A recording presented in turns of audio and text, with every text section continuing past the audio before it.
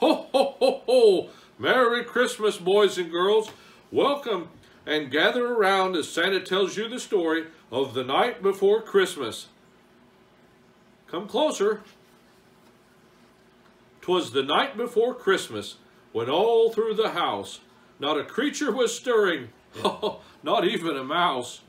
The stockings were hung by the chimney with care, in hopes that St. Nicholas soon would be there. The children were nestled all snug in their beds, while visions of sugar plums danced in their heads. And Mama in her kerchief, and I in my cap, had just settled our brains for a long winter's nap.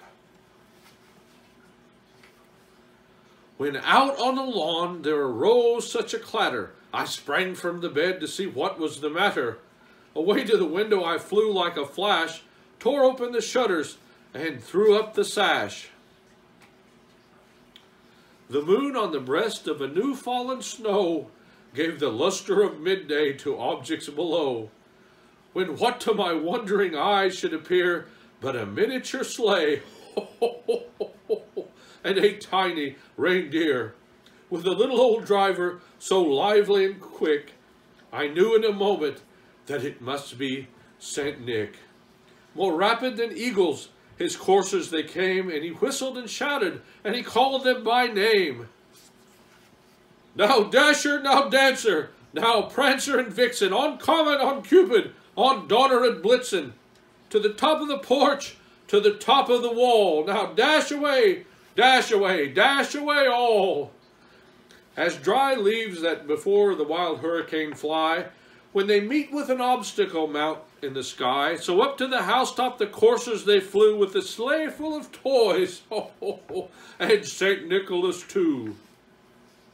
And then in a twinkling I heard on the roof the prancing and pawing of each little hoof. As I drew in my head and was turning around, down the chimney came St. Nicholas with a bound. He was dressed all in fur, with his head to his foot, and his clothes were all tarnished with ashes and soot. A bundle of toys he had flung on his back, and he looked like a peddler, just opening his pack. His eyes, how they twinkled, his dimples, how merry. His cheeks were like roses, his nose like a cherry. His droll little mouth was drawn up like a bow, and the beard on his chin was as white as the snow. The stump of a pipe he held tight in his teeth, and the smoke it encircled his head like a wreath. He had a broad face and a little round belly, and it shook when he laughed like a bowl full of jelly. He was chubby and plump, a right jolly old elf, and I laughed when I saw him in spite of myself. A wink of his eye and a twist of his head soon gave me to know I had nothing to dread.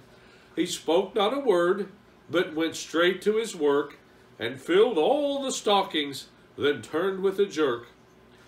Laying a finger aside of his nose, and he gave me a nod, and up the chimney he rose.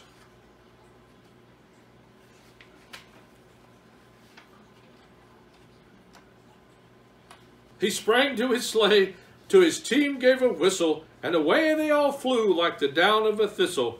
I heard him exclaim as he drove out of sight, "Merry Christmas to all, and to all a good night." Ho, ho, ho! Merry Christmas, boys and girls. I'll see you Christmas Eve. Be good.